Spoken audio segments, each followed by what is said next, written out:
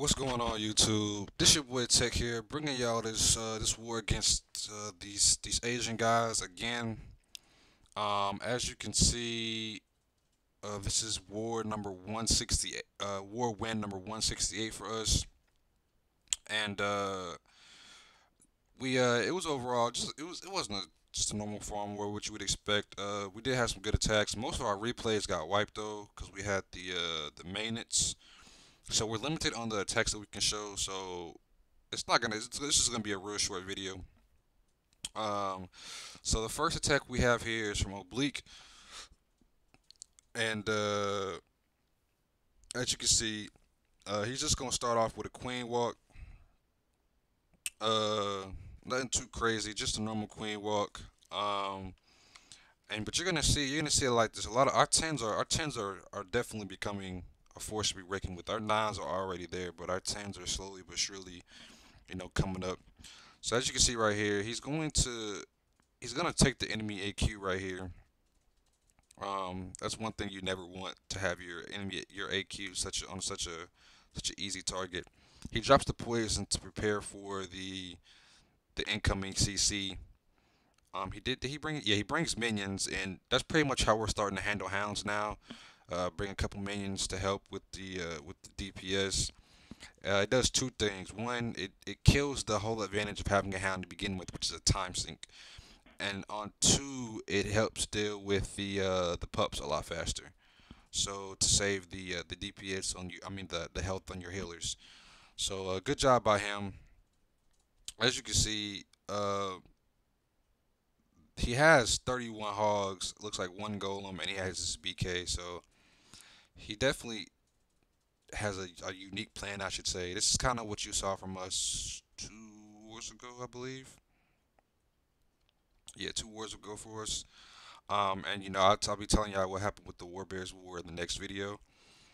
But as you can see, he basically his AQ joins up with the kill squad, which he only brings one golem, which is really all he needs because it's just not enough. It's just not enough DPS right there for it to really need more than one. And so he drops the freeze on the first Inferno. Um, that's down, and then he drops the second freeze, and then you're gonna see him drop the heal next, and just really good overall execution. These type of plans work out really well when your bombs aren't when obviously there's no obvious DGB because of the way the base is set up, and when bombs are on the outside. Because when bombs are on the outside, I had an attack a couple wars ago at the town 10 level where my plan went to shit because there's a bomb like in the middle of the pathing the hogs to the inferno, and it kind of ruined everything. So good job by Joey. Excuse me, Oblique. His old name was Joey. Definitely a dope attack. We have an arranged war coming up in 2 weeks, I believe. So we hoping to bring y'all some more Town Hall 10 content. So yeah, definitely a dope attack. We're gonna speed this up. So that's gonna be three. So good job by him. We're gonna show three more attacks. Oh no, excuse me. Actually, we're gonna show two more. I don't.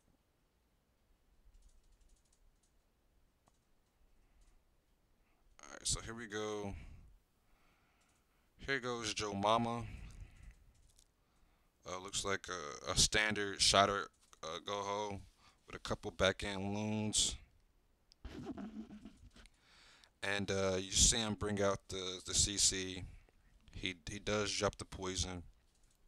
I still don't understand why people are not just dropping double poison immediately. But I mean, I guess with 3 minutes and 30 seconds for time, it's just no rush. So he goes ahead. He goes ahead and kills the CC, and he drops these loons right here. Basically, this is a way that he can funnel the golem. So good job by him, because golems I've seen golems walk crazy amounts of distance just based on the fact that there's another defense somewhere close. So he has a jump spell. He places the jump. Golems jump, And he does a good job of funneling as well. Usually, when you have the base with the walls spread out, it's usually kind of hard to funnel because it's so much space. Don't have a lot of room. They take up so much space. But he does a good job of that. Enemy AQ goes down, and from this point on, it's really just the hogs taking the base. Queen almost walks. Thankfully, she does turn back in. The jump is about to disappear, so she's probably gonna start beating on the wall here soon. And as you can see, he's just starting to sprinkle in the hogs. He does a good job of sprinkling in the hogs to the point where he can keep his that cleanup whiz right there alive. That's definitely a good job by him because that whiz is gonna be clearing trash while he's hogging. So good job by him. He's still sprinkling in hogs. They're all hogs are down at this point. Um, for the, I mean, as you can see, the defenses are pretty much down. He has one hill left and nothing really to worry about. No threat to spring traps based on where defenses are. No giant bombs, etc. So good job by him. As you can see, there was one giant bomb out there on the outside. And at this point, it's just gonna be hogs cleaning up trash. So good job by him. Dope attack.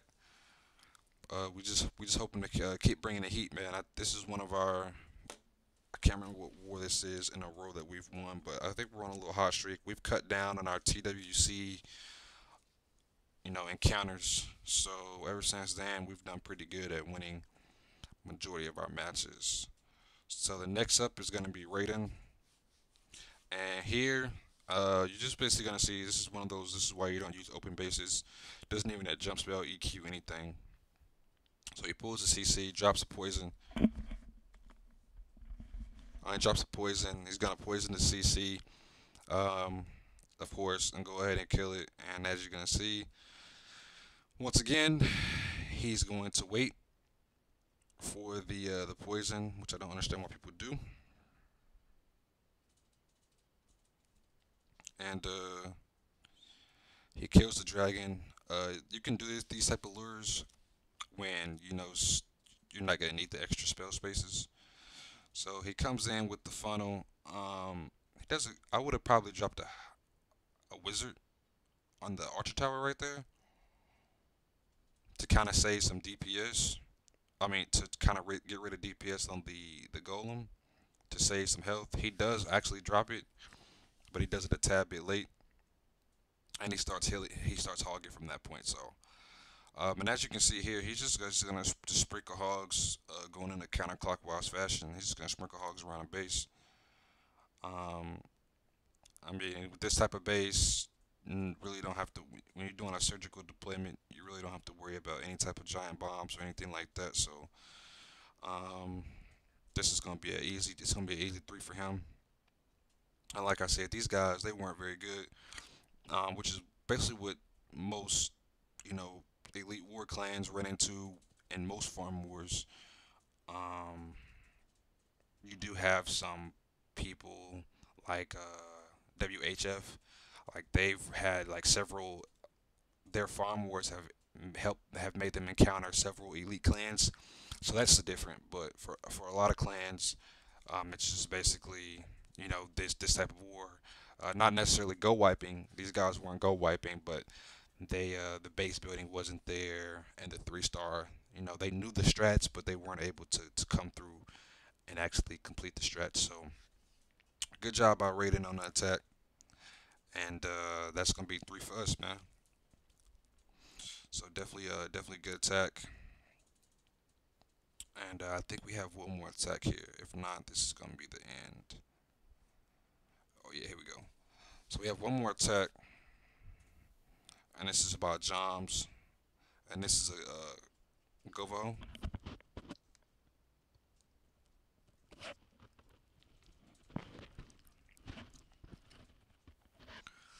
So as you can see, he has a wide funnel, a very wide funnel actually. He does a good job of getting the wall breakers to go where he wants them to go to.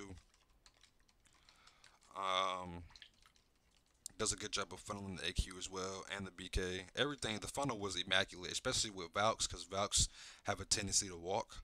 So he did a great job of making that funnel wide enough to the point where Vax wouldn't walk. He does drop a poison. Um, I can see why he didn't double poison. Um, because of the hound. I myself probably would have lured it to a corner and just used the archer healer trick, but probably didn't do that because of the loon. Um, but as you can see, does a good job of hogging the back end of the base. The BK is still there with the Valks shredding the inside of the base. Expo is occupied with golems, and the AQ is about to go down. She walks out to the outside of the base, and at this point, it's just basically the AQ is going to die, I believe. And that's going to be it. This is the last defense for the Hogs, and that's going to be three. So we're going to go ahead and fast forward this. So, good attack by Joms, especially the opener. Great funnel set by him. So, that's going to be it, guys, for this video. Um, our next war would be our most current war, and we're currently having a family scram. So it's gonna be a couple days before we get you another video after this, after the one that I have coming up. So like I said, be on the lookout for our 3-Star Academy series that'll be coming up here soon. I'm gonna be starting that, basically just taking a base, drawing step by step, kind of how we view things from a base perspective, how we want to attack it. So I'll be getting to that.